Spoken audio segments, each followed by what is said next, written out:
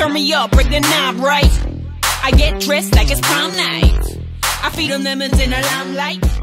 They say I'm full, lost my appetite. Hell no. I'm from Dubuque. I'm 22, almost 23. I am a substitute teacher for the district. I have 21 chickens, a horse, 3 dogs, 2 cats, a fish, and a boyfriend. So right now I'm on a placement for 3rd grade. It's maybe my favorite so far. I like 2nd too. Kindergarten's kind of like herding kittens, so I don't really like that one as much. But it's fun. I like it all.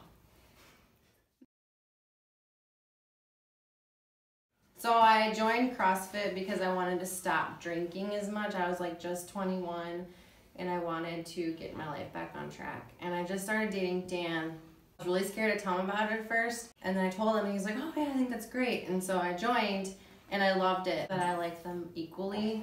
I think they're definitely different communities. I think the powerlifting community is like all about strength, where like CrossFit is just like how can you better yourself. There's so many different things in CrossFit. There's weightlifting, there's gymnastics, there's mobility, there's agility, there's running. I mean, there's just everything. Powerlifting, I feel like there's people who will help you basically on your lift, or they're there to support you to get stronger. So I like them equally.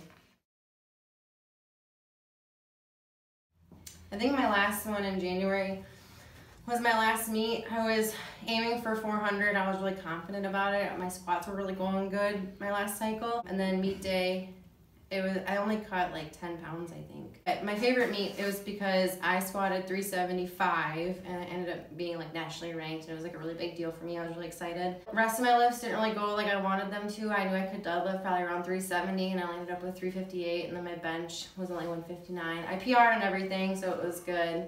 Your first meet's always like your really favorite meet, but my last meet was probably, because I felt like I was almost at a competitive level to some respects, but not really, because I mean, sort of.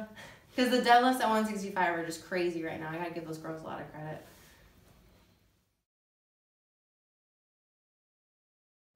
Strongman was actually really fun. I mean, once you train something for so long, like powerlifting and CrossFit, and you just try something different and you feel like you're good at it, I feel like Strongman just came easy in some respect. I mean, my legs were already trained, my arms were already trained. Like, it was the Strongman competition right after my 2nd meet last July. And I was already peaked, so I was already ready to go. Allison Speltz and Boston Jacobs were there, and they were just ready to help me whenever I needed. So it was super awesome. And Kenny and Tim have already done Strongman. So Dan and I almost just jumped in just to do it for fun, and we had a blast. Now training for it, it's kind of like trying to learn those new movements, since I did just jump in at last minute. But I feel like stones are really hard still. I feel like they're intimidating. The presses are fun, farmer's carry, the yoke walks are fun. It's challenging to like make your body do something that you know it can do. It's just totally different. Like a 350 yoke walk is way different than a 375 pound squat. I really like the yoke walk in Strongman because I think it's awesome.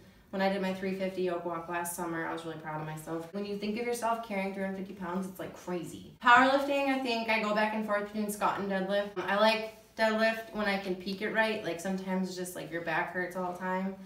And then squat I like because it comes easy to me. And CrossFit, I really like complexes, like bear complexes, where you like clean it, squat it, press it, and then you back squat it and you press it again. I think those are fun. And I just like the variety in CrossFit. I don't like cardio, but I like everything else. Lift with someone that will guide you the right way. I think that women go into training thinking that they're either going to lose a bunch of weight right away or they're just going to gain a bunch of muscle. And so my advice would be it's a process. You're not going to build something overnight. I started lifting like 3 years ago, and I like could squat 225 pounds for one, and I couldn't even like hit depth. It's something that you need to work at every day. You definitely have to switch it up, and you definitely should get into a program. And I don't want to say that like join something right away, but I think that if you have the right mentality where you want to learn the movements and learn how to move your body and get with the right group of people, I think you can definitely be guided the right way. I tell a lot of people that they should try CrossFit first if they want to get into lifting. I have a lot of women that come up to me and are like, oh, I really want to do what you do. And I'm like, well, you can't just walk up and pick up 350 one day. It just doesn't work like that. You have to, there's a lot of minor things that go in. I'm not a coach and I'll never be a coach.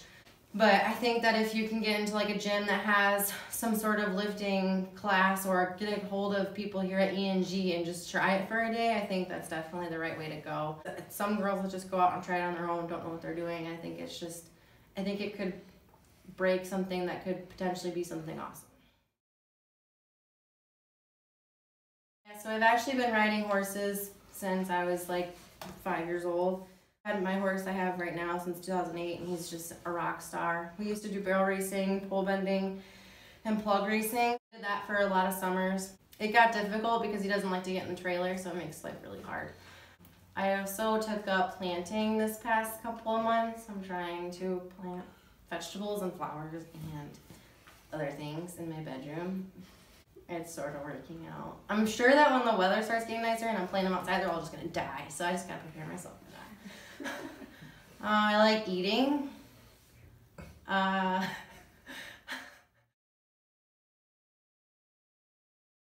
don't know. I love Cheetos, Cheez-Its, the flaky popcorn stuff. That's fun. I like anything.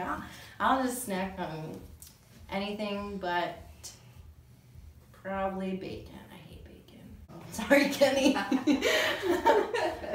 Yeah, I don't know if I have any other hobbies.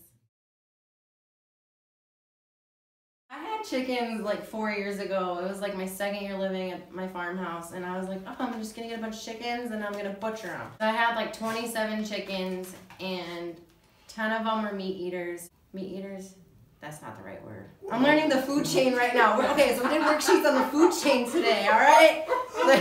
They're not fucking edited that one. Holy shit, cannibalistic chickens. They're fucking zombies, pal. We got meat eaters. What? They're not meat eaters. They're not meat eaters. You fluff them up and then you kill them. Well, whatever they're called. I forgot what they're called. They're not meat eaters. 10 of those, and then we butchered them, and then it's a process butchering chickens. I mean, it's awful. I mean, you have to like pluck their feathers out and wash them and tear their guts out. It's actually really nasty. And then I had 17 chickens after that, because 27 minus 10 is 17, and they all got their heads ripped off by like a raccoon or something overnight, and it was devastating. So I just didn't get chickens again for a while. Until this spring, Dan and I were just kind of talking, and I was like, oh, you want to get chickens? He was like, sure. And then he actually went to Farm and Fleet that night and bought a bunch of like books and magazines about chickens, and we just sat there that night and read about them, went on Pinterest and learned all we knew, because we figured if we were going to invest in it, we might as well know about it. I have 21 chickens right now. They are something else. Dan's finishing up building my coop right now. It's awesome. It's like you're gonna have a door and a dog door, and they're gonna run in and out whenever they want. They're pretty sassy. And then hopefully once the chickens move out of the barn, then we'll get ducks, and that'll be fun. Hopefully when the weather gets nice, I'll start horseback riding again. I'm hungry. But I think that if you are interested in lifting, like I have a lot of people who come up to me and like want to lift, and I'm just not confident enough to be like, yeah, come lift with me sometime, because a lot of time I don't know what I'm doing. Anybody will tell you that I don't know what I'm doing. So you should contact Kenny or Tim at Not Given Barbell. If you're brave enough to message Dan, you can do that too. Or myself, you can come on over and lift. You should like this post and share my video. That's all I got.